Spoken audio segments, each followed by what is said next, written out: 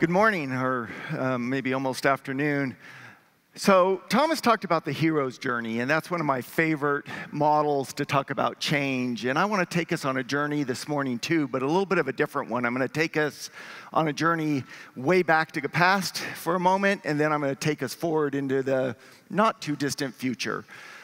So one of the things that it seems like every time I turn around the last few months, I hear is this phrase, secular shifts or secular change. And after a while, I actually stopped and realized I don't actually know what that means. I mean, kind of contextually, I could figure it out, but what's the definition? So I went and looked it up, and one of the definitions is something that occurs just once in an age or in a century, and it's a durable, permanent change, not a cyclical change. And I don't think that definition works anymore. And I'm going to talk to you a little bit about why. But if we go back and put what's happening in AI and all the innovation that we're living through right now, which I think hopefully creates a little bit of goodness and excitement in our industry, I want to go all the way back to the printing press. And if you kind of think about these secular shifts that have occurred kind of from the beginning of history, probably one of the biggest ones was the printing press and just changed the whole world. And then we had this thing called the Jacquard loom. How many people have heard of that? All right, JB. So the Jacquard loom really helped us automate textile production, but kind of the spinoff from that was it used punch cards, which then ended up being a key part of computing as we kind of got into the computer age. It also spawned the Luddite movement, which were people who were sure that it was the end of life as we know it and all their jobs were going to go away, and people went around smashing these looms as a way to protest. And then the computer and the internet, cloud computing, and now AI. And if you think about these, one of the defining factors is those things are getting really much closer together than they used to be. Long time between the printing press and the Jacquard loom, long time from there to the computer, and now we're just on this path of acceleration. But one of the things is I've spent a lot of time thinking about AI and my role leading our rollout in support at Microsoft is it's really not new. And we kind of talk about it like it just suddenly appeared 10 months ago, but AI actually started in around 1956. That's actually when the term artificial intelligence was coined. And it started out really focused on expert systems. And so, the first AI was about how do we build these expert systems that can answer questions, diagnose illnesses. And that didn't really pan out. And so we ended up in what's kind of called the winter of AI in the 80s, early 90s, where it kind of was abandoned and we'd kind of given up hope. And then late 90s, around 97, there was a shift to this idea of natural language models, machine learning, and neural nets. And that's really what's carried us forward into the current place we're at now. In the early 2000s, we started seeing some of these natural language models that resulted in Siri, Alexa. Anyone remember Cortana? My favorite. And we really all started to integrate AI into our lives. So we've been using AI just in our daily lives for a very long time, but it feels like it's brand new. And then GPT-3, which is really the foundation for ChatGPT when it was first released, that was released in 2020. So again, not really new technology. And in fact, in my business, we were using GPT-3 models to help with self-help and really help our customers with intent determination as they submit incidents. So I think it's just helpful to put all this in context and realize it's really not as new as we think. The problems are also not new. So with each of these secular shifts came tons of excitement, and everyone thought, this is the best thing ever, and it's going to revolutionize the world. And fear, it's a catastrophe, and we're all going to lose our jobs. Neither of those happened, as you well know. But what did happen is they did fundamentally change the way we work. They fundamentally changed the way we experience the world. So there will be a big shift, but it's going to be somewhere in the middle. There will be challenges, and there'll likely be some negative consequences, and there's going to be a lot of good. Our role and our responsibility is to make sure that AI is used predominantly for the benefit of everyone, and that we protect everyone's fundamental rights as we go down this path together. There's really three areas that I keep top of mind as I'm leading this, and as all of us in this room who are likely to be leading different initiatives around AI, I think it's really important to get past the hype and get past the technology and think of some of these bigger issues for humanity. So there's societal and ethical issues. There's a lot of change that is going to happen and impact people, and it's going to fundamentally change the size and shape of our workforce. So the societal and ethical issues are just myriad. We all think about AI ethics and the question of bias, the question of the inherent bias in doing labeling and doing classification. This really brings to the forefront an age-old problem of equal access to technology across the world and for all people. And we've got to think about those things. I also just recently read a fantastic book that was written a couple of years ago called The AI Atlas. And it's written by a senior principal researcher at Microsoft. I actually bought the book not realizing that the author was at Microsoft. But she talks about even bigger issues, issues for the planet. As we add GPU capacity and we build data centers, the mining that we do to get rare earth metals and the amount of energy that we consume in the data centers is going to become a real problem for us and for the planet. And again, we have to be thinking about these things. Microsoft has been working on data centers that are submergible, that will actually sink to the bottom of the ocean and will get cooling kind of through that versus using enormous amounts of power. There's also impact to our labor force, and not just the obvious ones. We all think about people's jobs being eliminated or needing less resource. That one's kind of obvious, but one that I hadn't thought about is there's massive amounts of low-paid or underpaid workers helping train these models, do classification, helping to do reinforcement learning, and that's another problem that to me we have to factor into the overall cost of AI, and we have to solve as a society and as leaders in the industry. The human change, every one of us is going to experience a fundamental change in how AI impacts our everyday lives beyond what we've already seen. And we can't take that for granted, and we have to really think about how we get people through that and again, ensure that every person has equal access and that we're applying this responsibly. Microsoft has really been at the forefront of thinking about this since we started working on AI with our responsible AI framework, our 6 principles. And then workforce impacts that I think are very relevant to folks in this room in the service and support industry. All of us leverage outsourcing in some form or fashion. And increasingly, I'm been leveraging outsourcing, not so much in a traditional sense of reducing cost, but to create flexibility in my workforce, because I know there's going to be continued efficiency gains. I know that, as I get AI deployed, I'm going to need less people, and I'm going to need different people. And so, that's a way to avoid the very painful reductions that we saw across the industry, but it's not.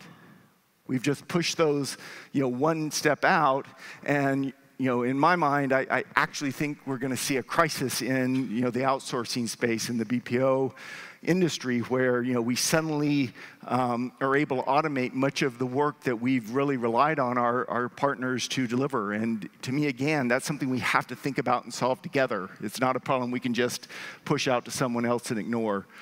So, these are the things that I think we have to all be thinking about as leaders. So this is the closest I'm going to be to talking about something today real and really delivering business impact.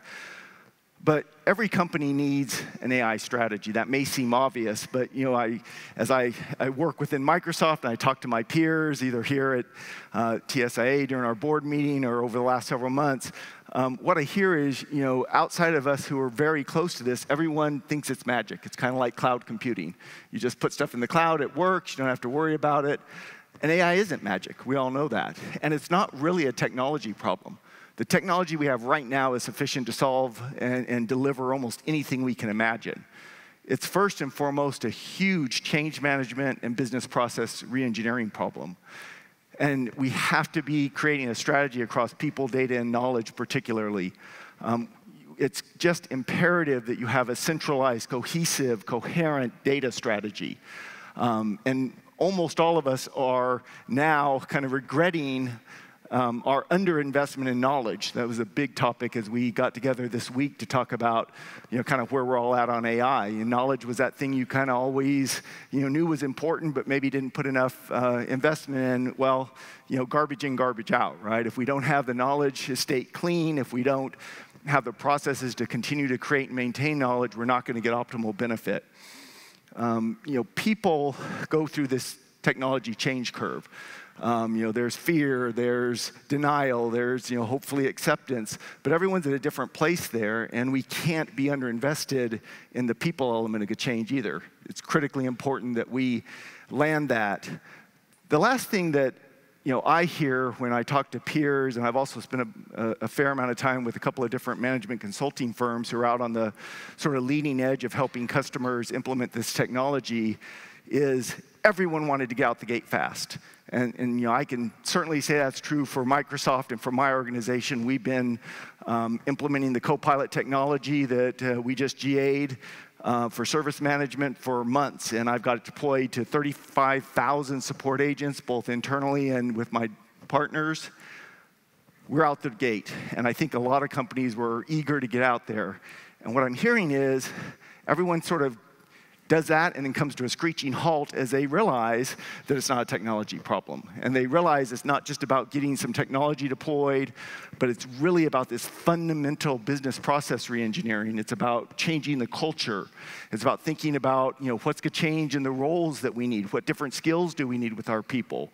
It's not about just throwing technology out there and it working. The other thing that's really important to think about is this idea of people plus AI. And at Microsoft, we passionately and fundamentally believe that the magic is when AI augments human capability and increases our agency, not decreases it. And we have to really guard against that scenario where it actually decreases our agency and we think AI on its own is going to solve all the problems. At the same time, we do see a future, particularly as we think about support, where I think there's an opportunity to fundamentally change the entire paradigm of how we support customers. And one of the ways I think about this is sort of what we've seen in the aviation industry over many years. So if you think about the idea of a co-pilot in aviation, that was there to kind of help the pilot, it became automation. And now when you get on a commercial airline, pilot's not flying the plane, it's autopilot flying the plane. But there's still a pilot there, right? This is a human plus AI kind of model. But increasingly, the pilot's there to interact with the passengers. They're there if something unexpected happens. They're there to ensure safety, but they're in a secondary role. And we do see AI technology, even with Copilot, kind of going down that path of evolution where AI increasingly can lead. It can really take us through the troubleshooting process. It can have the deep, deep technical knowledge and understanding of our platform. And the role of the human in that is very, very different. And we've got to start thinking about that now, building the skills, building the readiness to get there, or we're going to find ourselves caught short and surprised. So now I want to kind of shift gears a bit. That's where we're at today. How many of you have been paying attention to quantum computing and kind of know what the current state of technology is in quantum computing? Wow, 2 or 3 hands. I'm impressed. That's more than I expected. I guess I don't even need to ask my next question then, which is how many of you woke up this morning worried about how you're going to be ready for quantum computing, and particularly what you need to do to be ready for the risks that quantum computing is going to create for the industry? I think a hand, you win. I wish I had a prize. I'm probably a little bit geeky about this because my undergraduate degree is in physics, and I really always loved quantum computing and quantum in general, but this is, to me, the biggest, most disruptive change that's coming, and it's coming at a rate that I don't think anyone actually truly understands. Quantum computing is going to take sort of the revolution that we've seen with AI, and one, it's going to accelerate that to just new scenarios that we can't even think of today. But it has just fundamental applications in logistics, in pharmaceuticals to help develop new drugs, in material science. Quantum computing allows us to solve problems that today would take hundreds of years with our classical computing, even with the huge capability we have, the scale cloud computing, high-performance computing, and solve them in minutes. 100 years to minutes. And that's cool. And so you might ask, well, what's the risk? Imagine waking up one morning and your bank account's empty. Everyone's bank accounts are empty. All of our encryption no longer works. If anyone watched Mr. Robot, you'll recognize the picture on the screen. And while that's not exactly what happened there, the outcome would really essentially be the same. The collapse of all of our financial markets, everything that we protect with encryption now being completely open. And that's the other promise of quantum computing. All of our encryption today fundamentally relies on the problem of factoring really large numbers. And it's secure because with our current classical computing technology, that would take literally millions of years. There is no algorithm that can do it faster than that. There's an existing algorithm that's been around for a long time and has been simulated and tested for quantum computing called Shoal's algorithm. Shoal's algorithm can factor the current keys for public key encryption in seconds. So the moment there's a scale quantum computer, all of our encryption is at risk. Just sit with that for a moment. It's the thing that keeps me awake way more than AI destroying the world.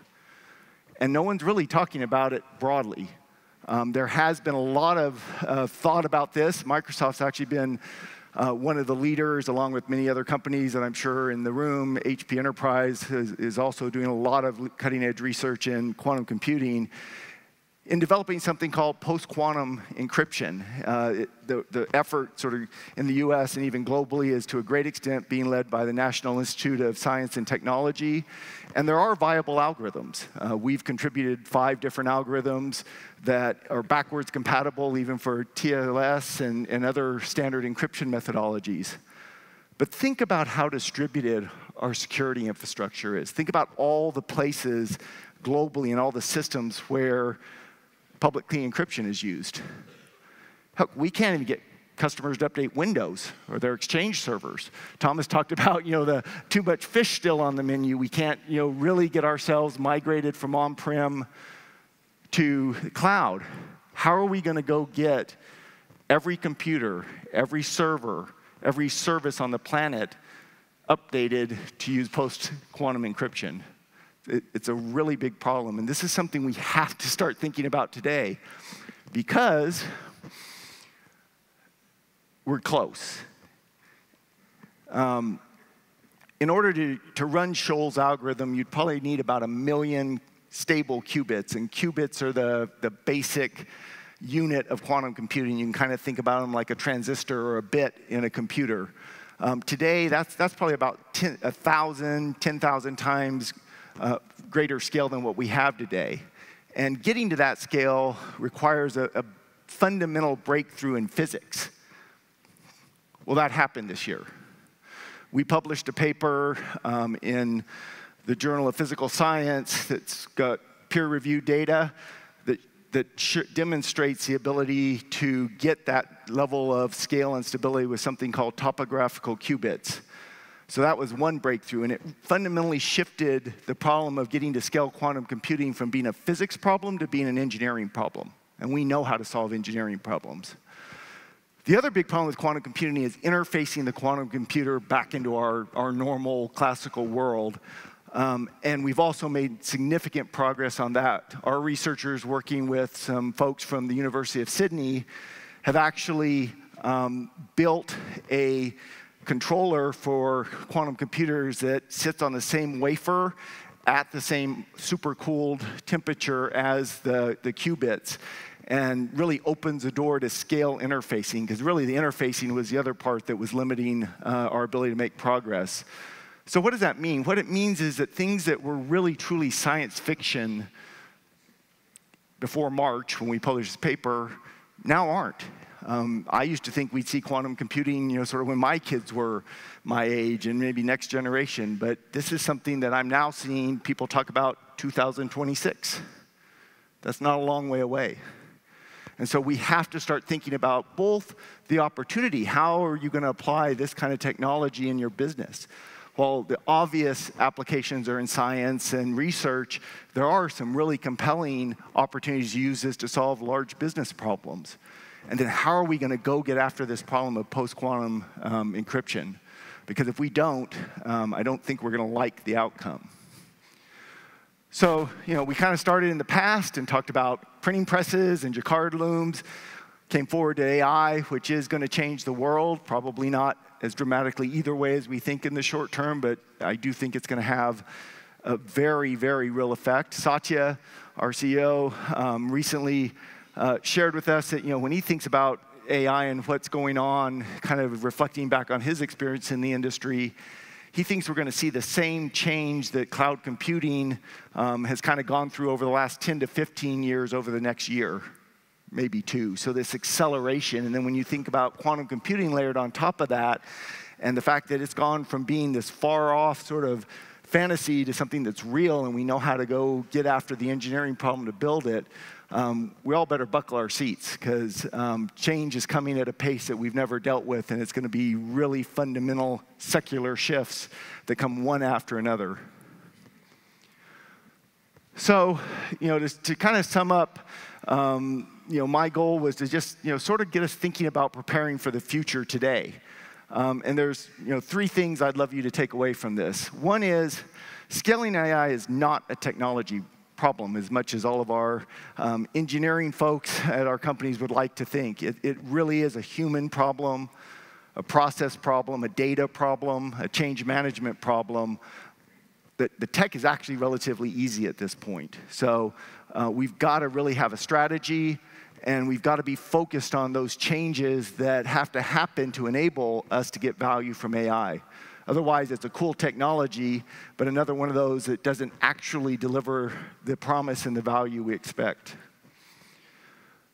We have to balance the short-term impact with the longer-term paradigm shifts. And, again, the key word there is balance. I've seen 2 sort of extremes here, but not much in the middle. One extreme is we want to go after the big prize. I think TSIA just recently published a framework for AI that talks about things that are below the water and at the waterline and above the waterline, with the things above the waterline being those hard things that are going to take time to develop and time to materialize in terms of value, if at all. A lot of companies just want to go straight after those. And that's a suspect strategy, because you may make a lot of investment and not get there. It also prevents you from actually doing the work on the fundamental things that you need to do to make those real. On the other hand, if you just go after the low-hanging fruit, we've got case summarization running. We've had it since day one, because you kind of get it for free when you implement a large language model. We're getting some impact from that, but it's not going to get us where we want to go. So we can't just stay there either. So we are kind of thinking about 3 horizons, kind of the immediate low-hanging fruit. What are the next set of scenarios we can start building that we can kind of envision now? And then how do we just throw away everything we think about supporting customers and delivering service? All the boxes, submit case, troubleshoot, resolve, communicate. Just throw it out. And think about, what would that look like if we just reimagined it with AI? And that's kind of our 3rd horizon, but that's going to take time. We've got to get the fundamentals right. We've got to get people on board. But we're going to work on those in parallel. They're not sequential. And so this balance of the short term to get impact and probably create funding with the long term is really important. And then finally, prepare for quantum now. I know it seems, kind of like it's an out there thing, but I'm telling you it's not. And we're going to see acceleration there, very similar to what we saw in terms of acceleration with AI. We're going to kind of look the other way, and suddenly we're going to turn around and here's a quantum computer at scale, and we've got to deal with these problems. And again, I'm just chastened by the conversations we've had in these rooms at these conferences for years and years and years about the inertia and the resistance to change across our industry, and just how hard it is just to do fairly simple changes. This is huge. So lots to think about, lots that's exciting. I want to end, not in the gloom and doom, but really in, what a cool time to be here, and what a cool time to be in this industry, because service and support is actually one of the most obvious places to get huge impact and huge benefit for our businesses and our customers from this technology. But we're only going to get that benefit if we're ready, if we're thoughtful, and we keep the future in mind, as well as looking past and learning from the past. Thank you.